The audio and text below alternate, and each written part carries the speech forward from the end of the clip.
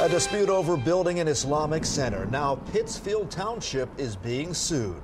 The town rejected the plan, saying that the school would create traffic congestion. But leaders of an Islamic civic group say the move to block the school is discrimination. Fox 2's Bill Gallagher with more.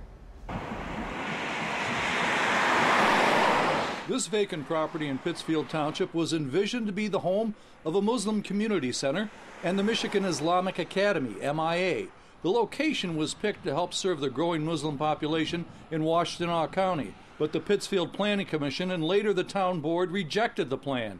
Leaders of the Council on American-Islamic Relations say the rejection of the site is part of a growing national trend. To block zoning for Islamic schools and Islamic centers for no bona fide reason except to block our community from practicing our constitutional rights that we have been afforded.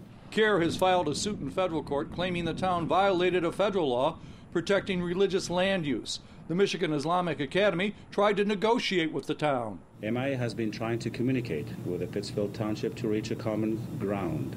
However, they refused to talk to us or discuss anything related to this matter. The town supervisor did not return calls asking for comment.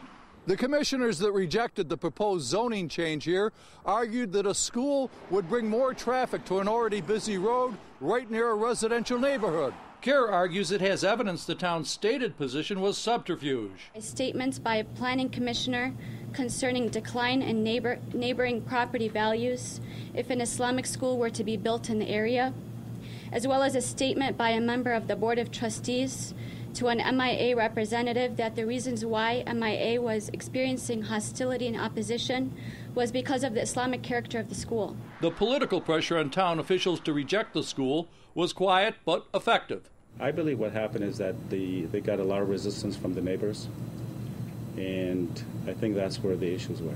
In Pittfield Township, Bill Gallagher, Fox 2 News.